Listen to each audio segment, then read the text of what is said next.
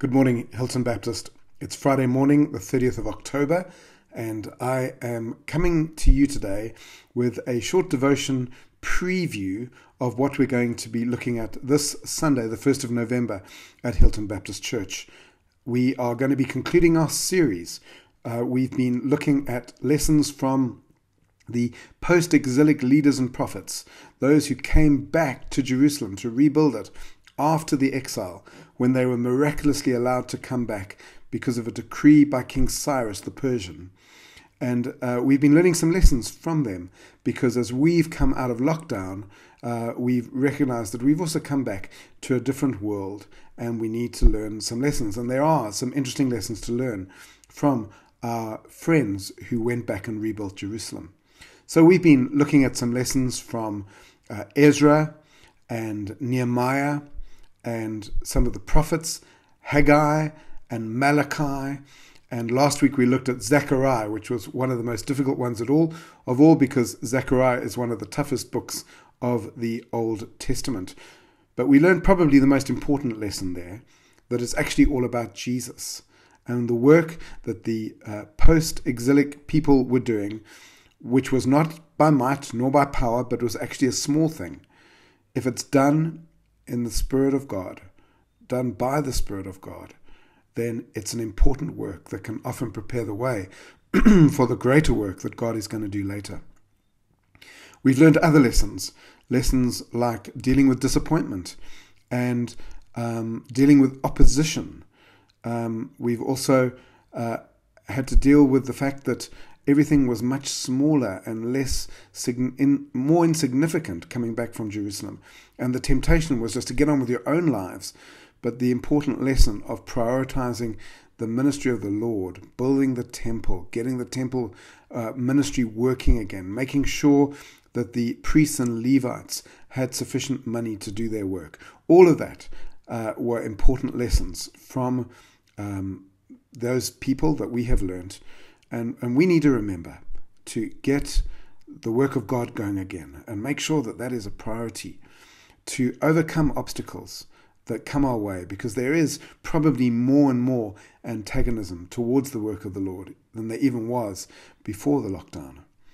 And also to deal with disappointment, because sometimes things are much smaller and seemingly less significant after the lockdown. And yet to realize that God can do some of his best work and some of his most important work through his people content, and certainly not despising the day of small things. And so we've had some wonderful lessons, and the last one is going to be the story of Esther. And this is a slightly different story and almost an interesting way to end, because unlike all the others, Esther never went back to Jerusalem after the exile. And in fact, the majority of Jews didn't go back. They stayed in Babylon, spread out through the Persian Empire, and Esther and her family actually find themselves in Susa, which was the capital city where the king of Persia performed his tasks and ran his kingdom. And it's a fascinating story. It is a beautiful story. It is one of the most profound stories in the Bible. And I'm told that the Jewish people, it's one of their best known stories, because they retell it every year around the festival of Purim, which is at a similar time to our Christmas time. And they remember this story because it was such a wonderful story of how God protected the Jews. One of the more interesting things about the story of Esther is that the name of God never appears in the book. And in fact, the worship of God never appears in the book, not even praying to God. There are times in the book where they fast, but there's never a mention of them fasting and praying, which occurs in just about every book. And so in many ways, Esther describes what it is like to live in a very secular society. Our society is so very secular. So very many of us live most of our lives without any reference to God. And the way life is put together and functions, it could be easy to live with it as if there was no God. Everything is so secular. Everything is about what we can see and hear and feel and taste and touch. There is no reference to spiritual things in our daily lives. And it's quite interesting to remember that that was Esther's world too. And we're going to learn some lessons about how to live in a very secular world, a world where there is no reference to God, where it almost seems like God is not. And one of the things that we're going to discover is that even if you can't see him, even if it looks like he doesn't exist, God is at work.